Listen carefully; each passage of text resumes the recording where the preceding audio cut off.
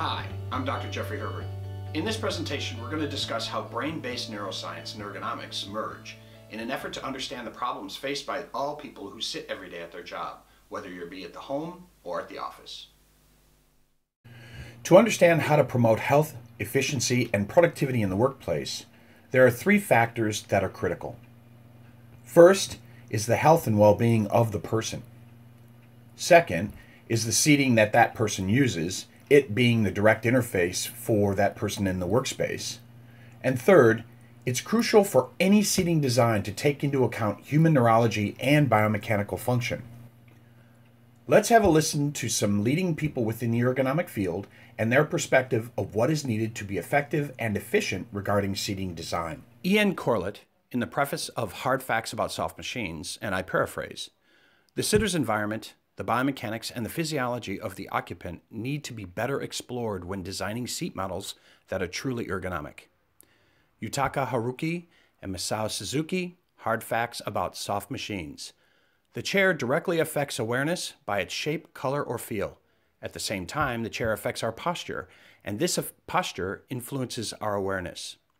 Amy Cuddy, in her TED Talk. We are also promoting optimal feeling with optimal posture because emotion and feeling and posture are literally two sides of one coin.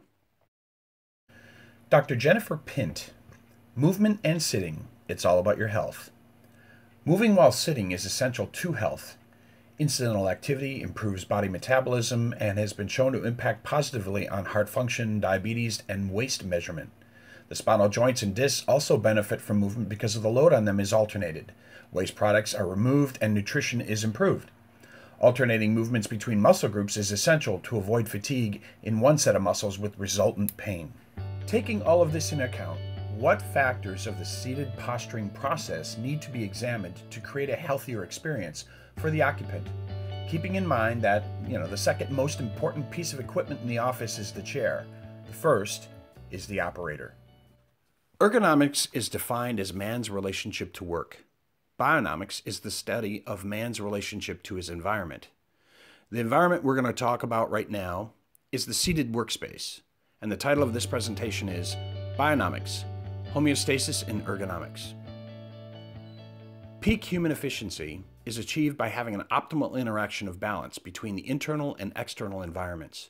The goal is to have the internal environment operating at highest efficiency, thus allowing the mind-body to direct maximum conscious attention towards the external environment, namely the task at hand.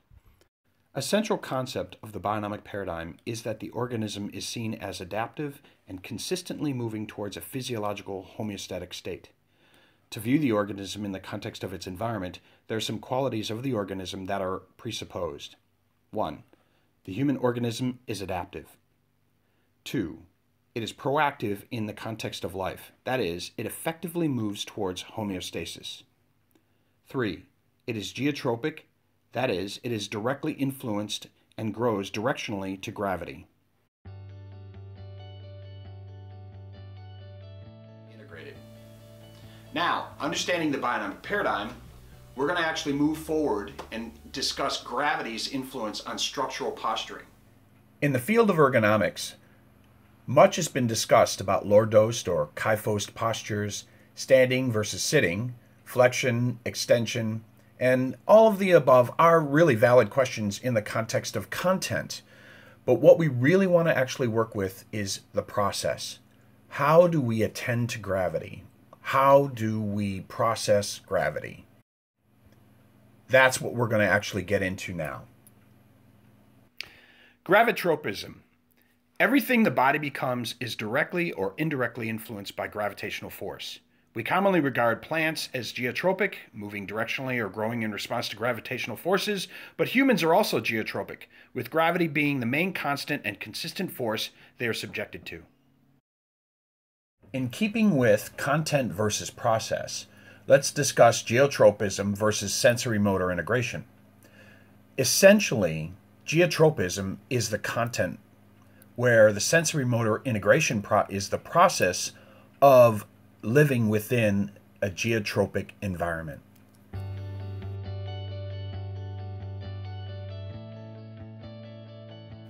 Sensory motor integration plays a key role in posture, movement control, and locomotion. In an environment containing gravitational forces that vary with body orientation and configuration, how does the human frame adapt and integrate to these forces? Let's start with movement. As you can see, there are two categories: autonomic, intrinsic, and voluntary or conscious. The one that we're going to be dealing with here is the autonomic one. How does this apply to homeostasis and efficiency of the human in a gravity environment?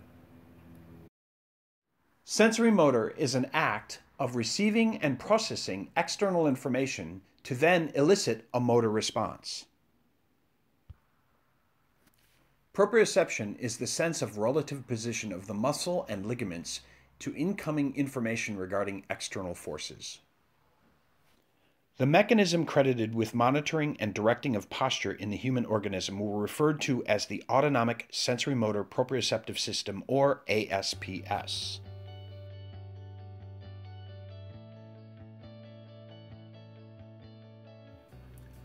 As with any musical orchestra, our neurological orchestra of sensory motor tone has players and performs a tune called proprioception or posture.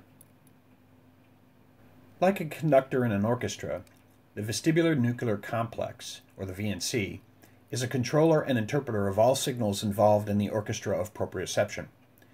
It is this point where the signals from the first chairs, the three first chairs, the visual system, the vestibular system, and the cervical somatosensory systems, converge so they may be registered and proactively acted upon.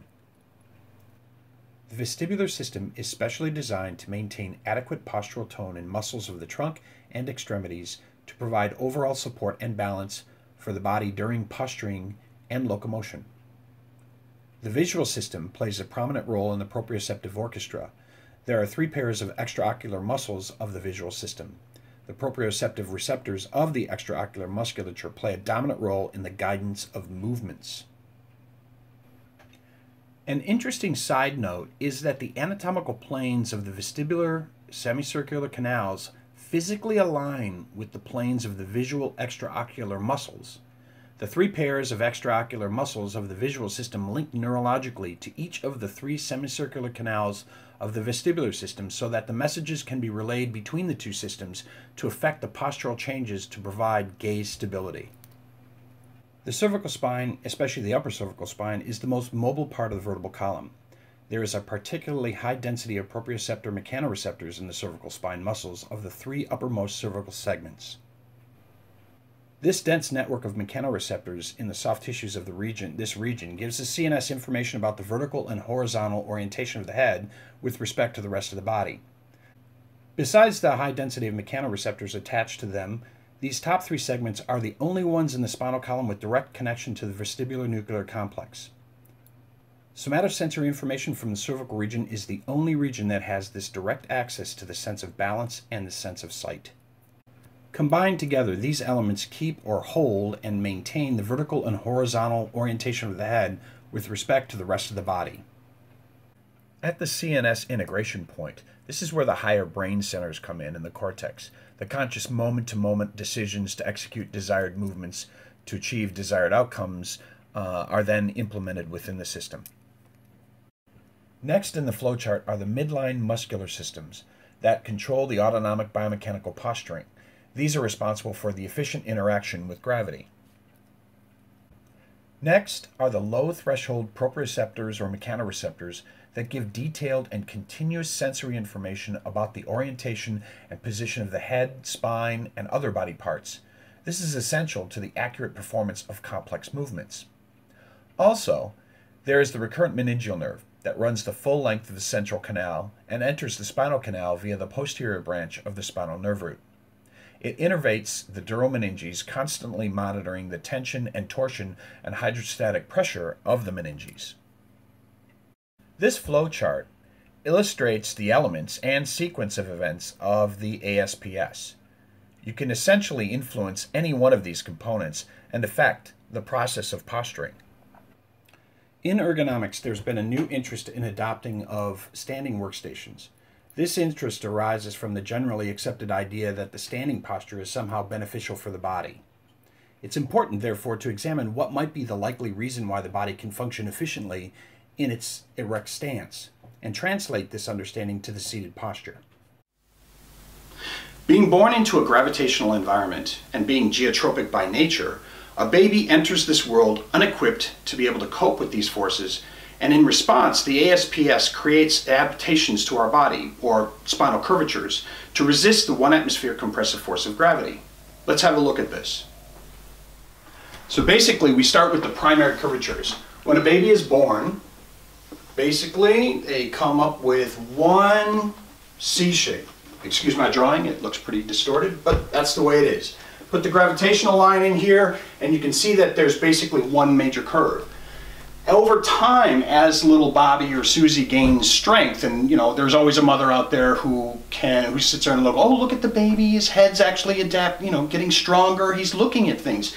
We can pretty much use that, or actually see that, as being the cranial elements of the ASPS, adapting or going through sensory motor integration and creating the curvatures in an effort to be able to adapt and move in gravity. By the time 12 months rolls around, we actually can see that the ASPS has actually created 3 load-bearing systems, or 3 curvatures, and what this does is this creates an 1 atmosphere compressive force resistance so that we can actually move with this within the environment. By the time of generally 12 months, the ASPS has now completed its adaptation, and we can now see 3 distinct load-bearing sections of the spine. This allows the child to stand efficiently. Without these curves, or without this curvature development, we as people could not be mobile. When we look at the configuration of the spine in an upright standing posture and overlay the gravity load-bearing line, we can now see 3 distinctive load-bearing systems that are the 3 regions of the spine.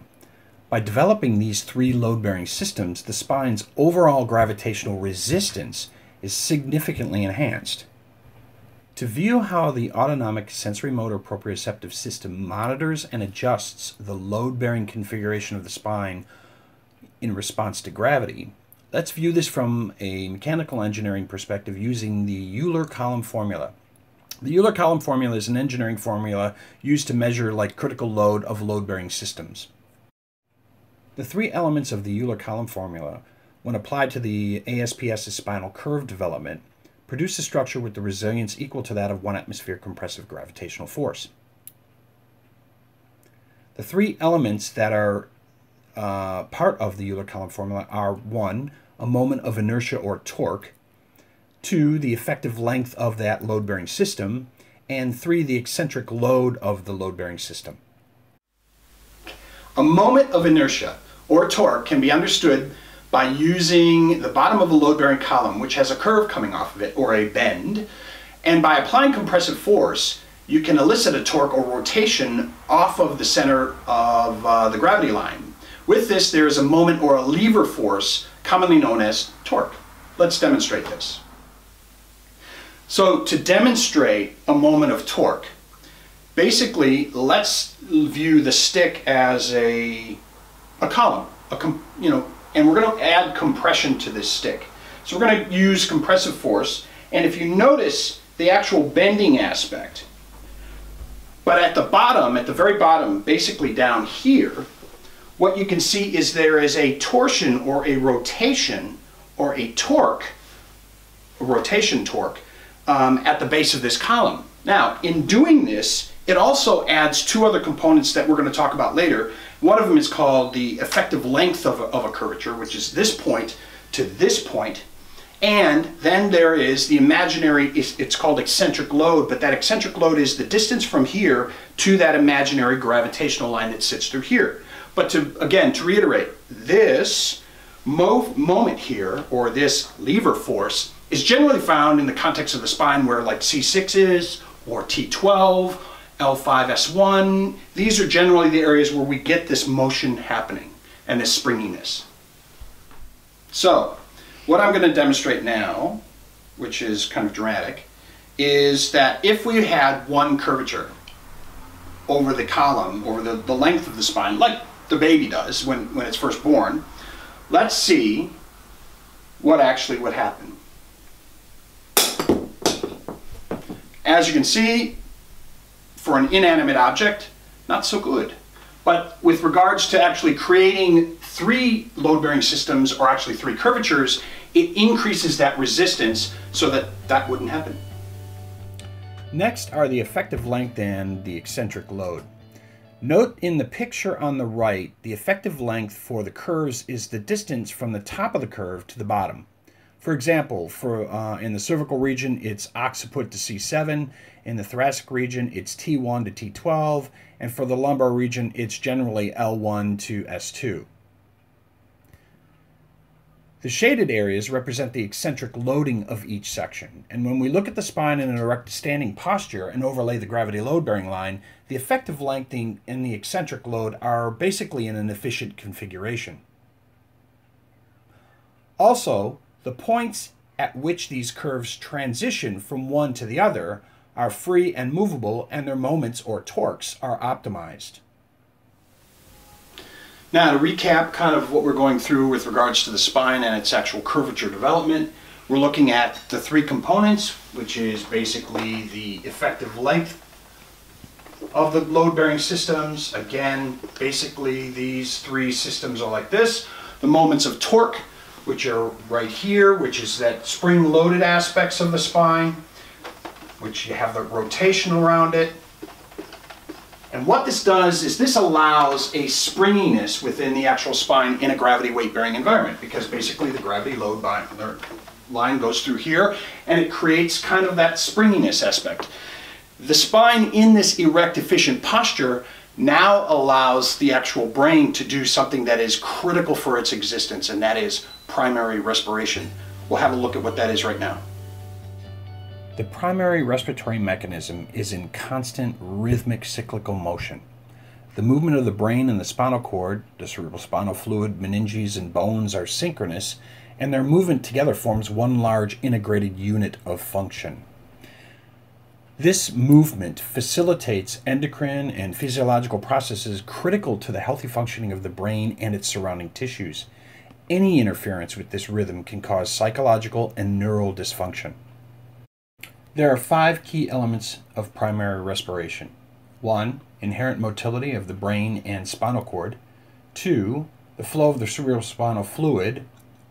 3. The motion of the dural membrane itself. 4. The articular mobility of the bones of the cranium. And 5. The articular mobility of the sacrum between the ilia. The inherent motility of the brain and the spinal cord is an innate undulating rhythmic motion, and it has a flexion extension component which helps facilitate the flow of cerebrospinal fluid. The cerebrospinal fluid flow helps with clearing of waste products and also helps with the transport of hormones from the pituitary gland. The dural membrane is under constant tension. This tension is reciprocal because if there is a pull on one end of the membrane, the pull is transmitted throughout the length of the membrane. The membranes are anchored firmly to the base of the skull and to the sacrum to form a core link between the 2 structures and links their synchronous movement. There are 26 bones in the head or skull, and they are all in slight rhythmic motion with the central nervous system, the cerebrospinal fluid, the membranes, and the sacrum. These bones all fit together like gears of a watch and influence each other. With the dural membrane attached to the base of the skull and the sacrum, the innate motion of the cranial contents is transmitted to the sacrum. The cranium and the sacrum work together as a unit. In the upright erect posture, the sacrum is free to move in the normal flexion extension rhythm. This motion is critical to the health and well-being of the person. Newly discovered glymphatic system, or glymphatic clearance pathway, is a waste clearance pathway for the central nervous system. Exchange of fluids is partially driven by the primary respiratory expansion and contraction of the brain and surrounding tissues. Speaking of spinal dynamics and lymphatic movement, it's interesting that the transition of the curves or the inflection points of the spine are the demarcation points of the lymphatomes, which are the drainage directions of the lymphatic system. The standing posture. This posture's efficiency comes from its load-bearing efficiency as the elements of the Euler-Column formula are optimized. This helps facilitate the reduction of the stresses and strains exerted on the spine and its contents. It also must be noted that the primary respiratory mechanism is free to perform its essential role to contribute to the health and well-being of the person also. Okay, let's recap. We acknowledge that the human is an adaptive, proactive, and geotropic organism. Sensory motor integration is an ongoing process that has an autonomic element in the context of spine. And the autonomic sensory motor proprioceptive system, through its elements, directs the development and maintenance of spinal curvatures in an effort to be balanced and efficient with gravity. Also, by adopting these curves, it underpins the critical and essential process of primary respiration. Also, our ergonomic friends all agree that the biomechanics and the physiology of the occupant is of importance and that the chair has an effect on our posture and our emotional state. Also, and more importantly, that movement is essential for the person sitting. I agree that movement is essential while seated. Keeping this in mind, it will be the focus as we next will address the current negatives that are experienced in the modern seated posture. So, this whole physiologically efficient process kind of looks like this. The mechanoreceptors from the spine feed new information to the VNC, the vestibular system, the extraocular musculature, and the cervical somatosensory system. They assess the orientation of the head and adapt it to maintain vertical and horizontal orientation. This information is then sent over to the CNS where it's integrated with the desired activity, and the new motor commands are sent to the involuntary musculature of the spine where they contract or relax as needed, and then the mechanoreceptors or proprioceptors of the spine register the new movements, and this process goes on and on and on and on.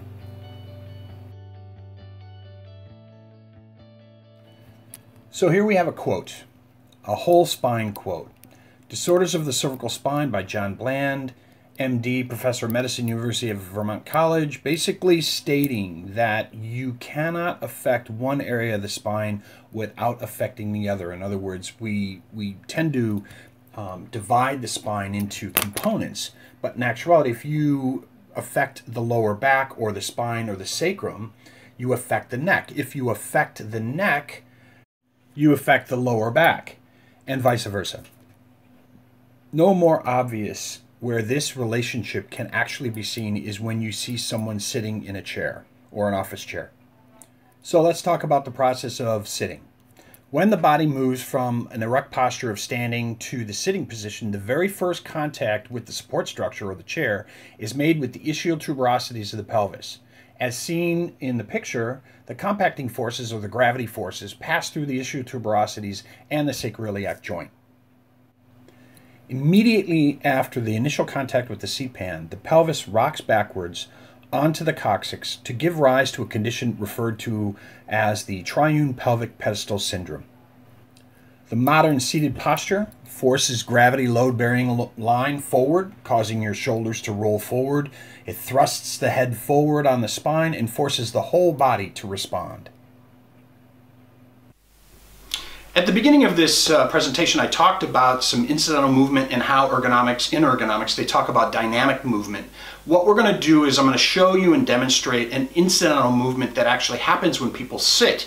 And it happens at a very critical part of the body, which is basically the pelvis, which is the foundation of this house, so to speak. If the stumps are bad, the walls crack. And if the walls are cracking, the roof starts to leak. And same thing is with the spine. If the pelvis is out of alignment or asymmetrical in its load bearing, the mid-back starts to spasm and tighten up. The biomechanics alters and things go downhill from there really quickly.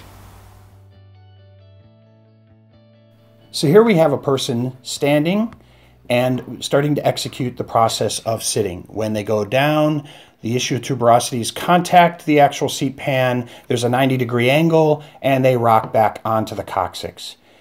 And when they want to restand, they have to lean forward, bring the coccyx forward, take the center of gravity from the head over the anchor points at the feet, and raise up. And that's the process of creating the triune pelvic pedestal syndrome.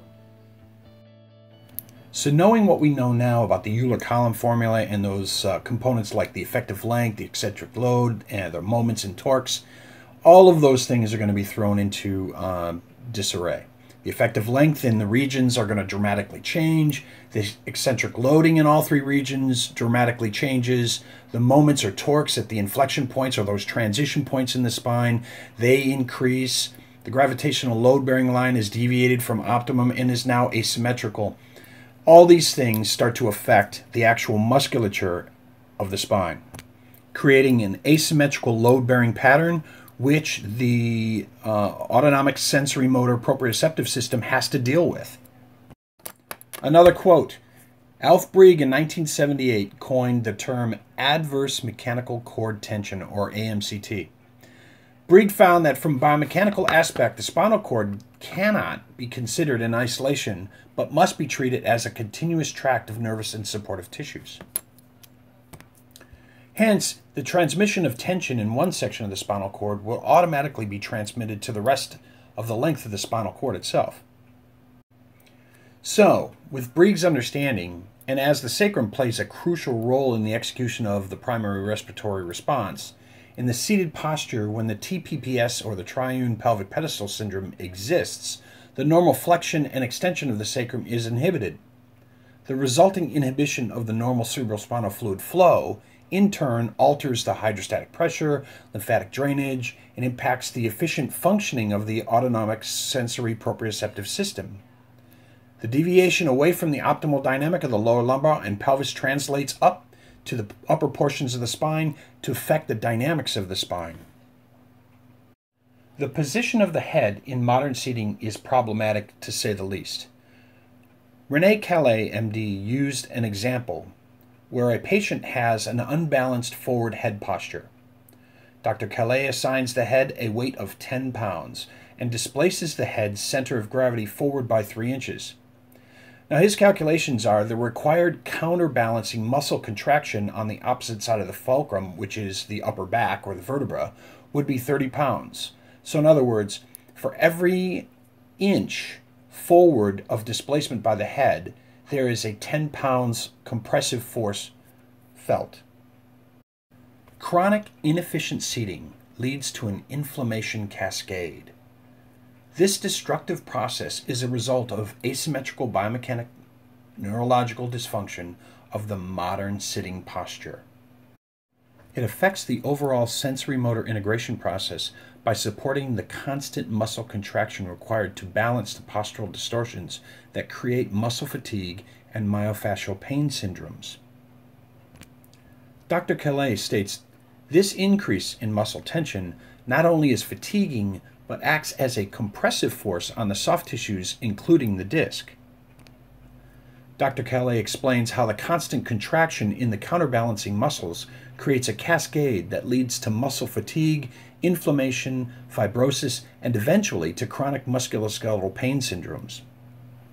It's clear that the modern seated posture, from an ergonomic view and a neuroscience view, is inefficient and compromising to the human being's physical and neurophysiological health. From all that we've covered, it's clear that sitting can and does have a deep and destructive effect. And yet, there's one more thing from the science of neuroplasticity. The brain's way of healing. Remarkable discoveries and recoveries from the frontiers of neuroplasticity by Norman Doidge, MD, 2015. And I quote, thoughts, memories, perceptions, learning, skill, humanism are not encoded in specific neurons or even in the connections between the neurons, but in the cumulative electrical wave patterns that are the result of all the neurons firing together. It is like an orchestral musical piece.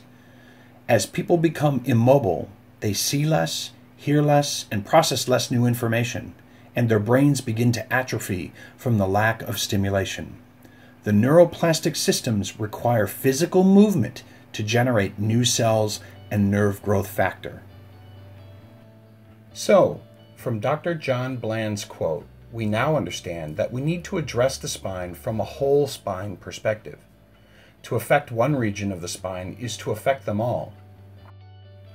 We also know that the modern seated posture, by causing the rocking backwards of the pelvis onto the coccyx, results in the triune pelvic pedestal syndrome, using the ischial tuberosities and the coccyx as 3 points of support.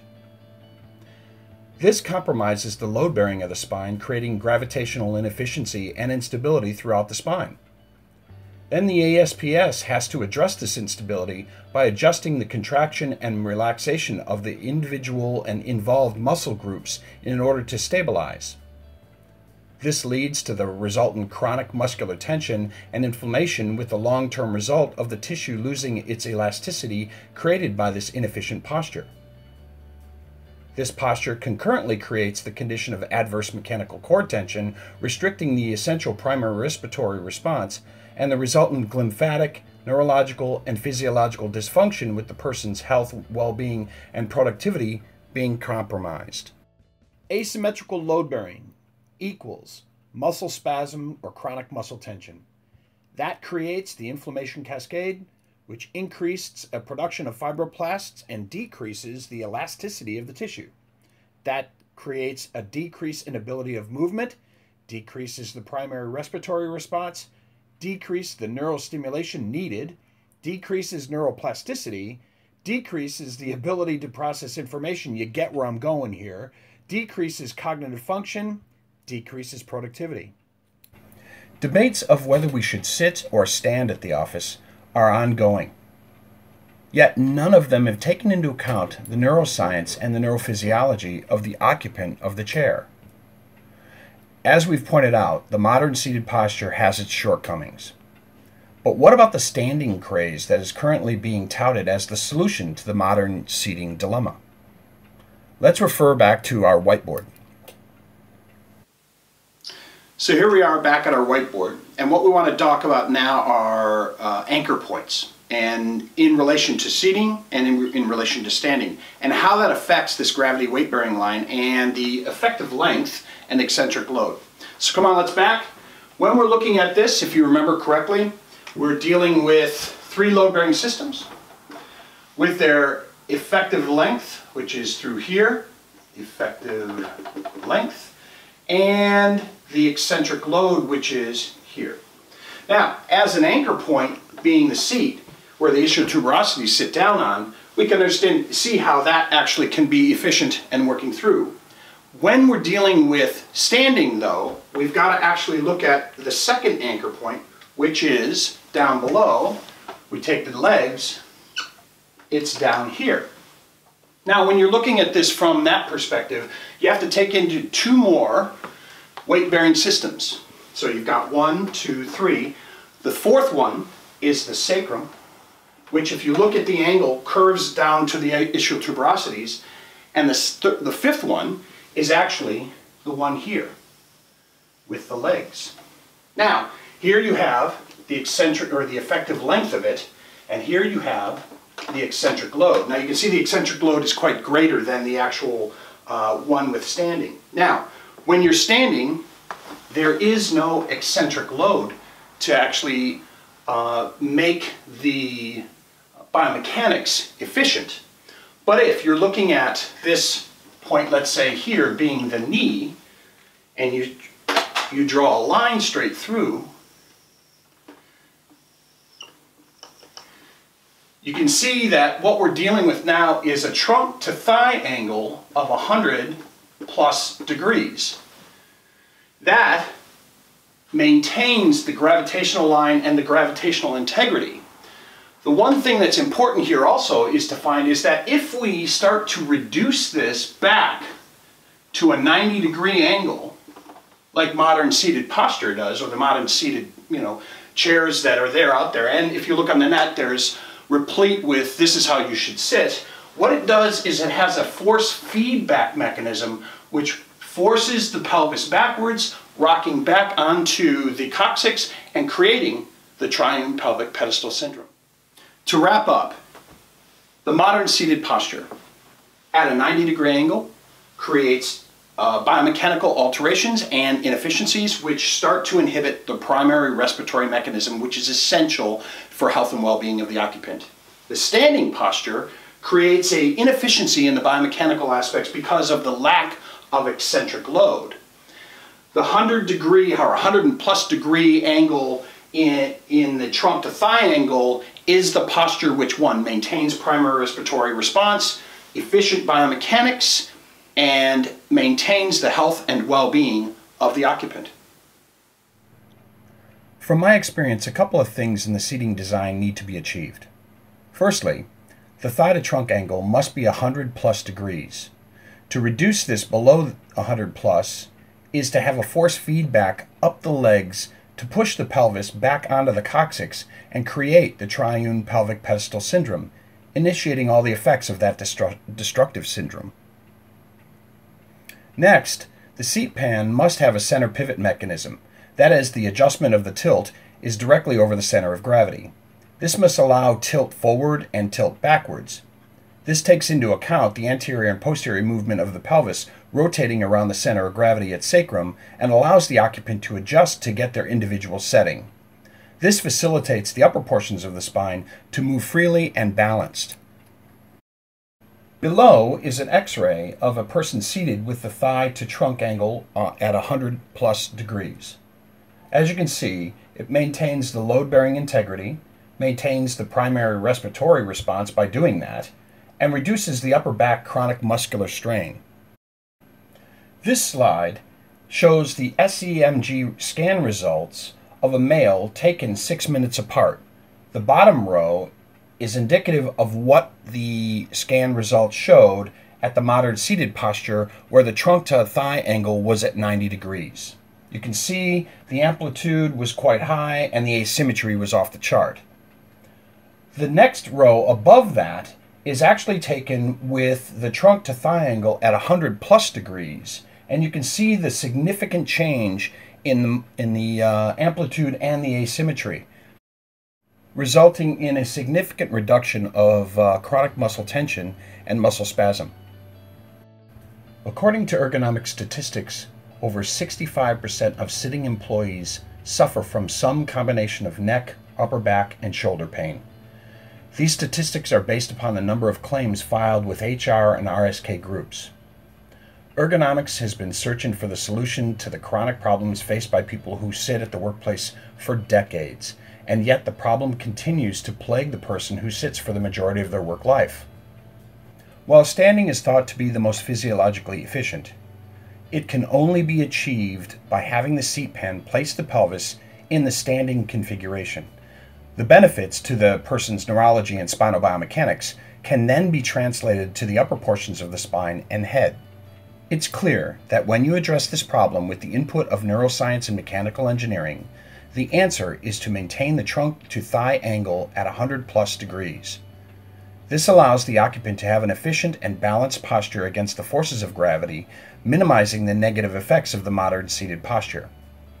Once this is achieved, the rest of the workstation should be set up to the occupant to achieve the best in health, well-being, and productivity.